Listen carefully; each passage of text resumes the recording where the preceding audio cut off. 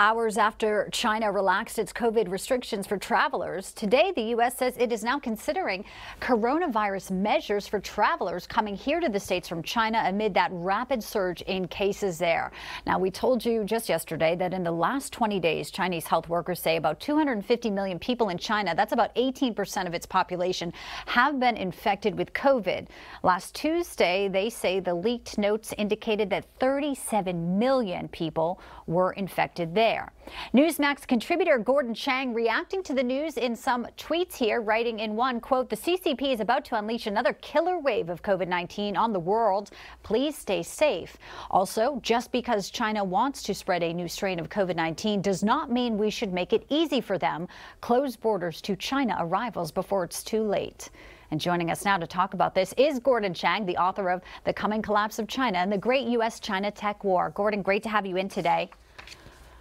Thank you so much, Bianca, and Happy New Year. Happy New Year. So you're not mincing words there in your tweets. Still, the U.S. just says they're considering this. We know Italy today says they haven't stated now mandatory coronavirus testing after, 2 planes land in Milan and on each plane are COVID patients. What should the U.S. be doing today? The U.S. today should be prohibiting all arrivals from Chinese soil, whether they're directly from China or through third countries. The problem here is that China has not been sharing genome sequencing. They're also lying about their COVID statistics. So we don't really have a great idea of what's going on. And yes, you could test every passenger who arrives, but the point is we don't know what we should be testing for. So until we do, I say American lives are much more important and we should put them first before the interests of Chinese tourists. Do you think that will actually happen, though, under the Biden administration? I mean, he's jetted off to the Caribbean today. Our southern border's wide open, Gordon. Yeah, no, I don't think that it's going to happen, but this is what should happen. We got to remember that in 2020, China lied about transmissibility of this disease. They knew it was highly contagious human to human. They told the world it was not. And then while they were locking down the central parts of their own country, and I know lockdowns are controversial, but it shows that they thought this was a way to stop the disease. They were pressuring others not to impose travel restrictions and quarantines on arrivals from China.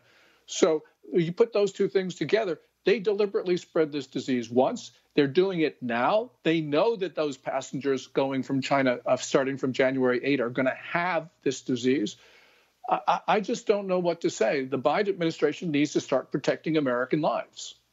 And the numbers there are staggering, and they could be even lower, 18%. It could be even higher, Gordon. I want to leave that to the side because I do want to get your reactions to some news today out of Taiwan. China was showing more aggression towards Taiwan in the past few days. They carried out those military exercises, about 47 aircrafts across the Taiwan Strait. They called it a strike drill.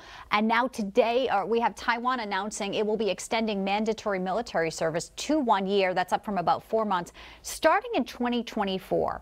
It's still a ways away, but obviously Taiwan is in preparation mode here. What's your read on this?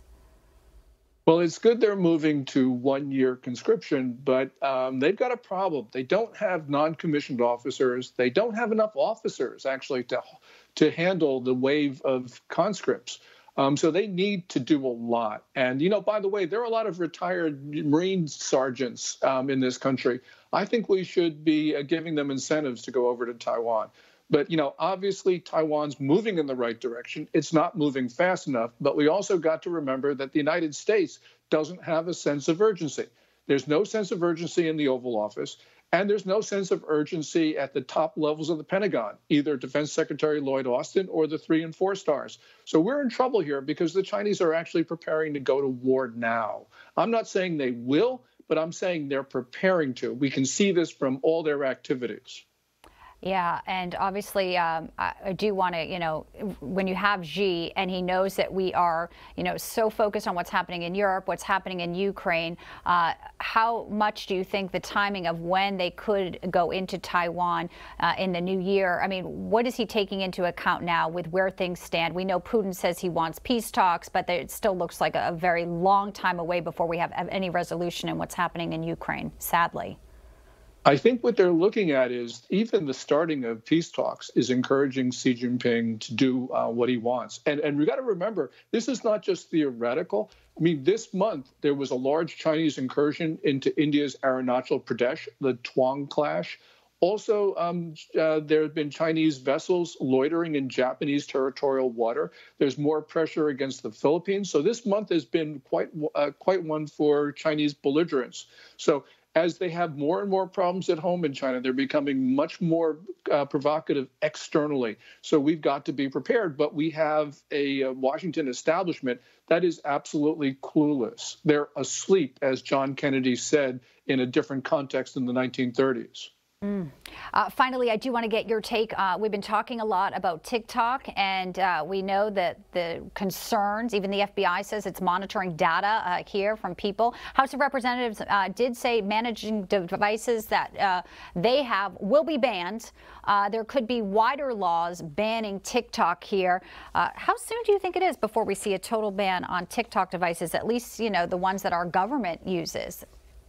Well, that will happen relatively soon, but that's only a small step. The Biden administration is negotiating with TikTok over data security provisions, which would have essentially the federal government have a big say in how TikTok is run in the U.S.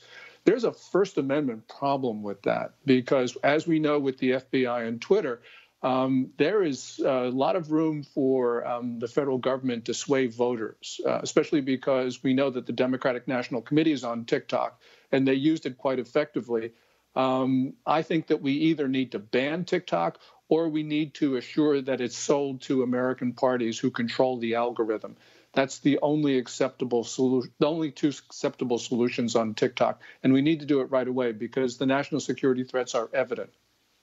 Gordon Chang, as always, pleasure to have you in. Thank you so much for your analysis.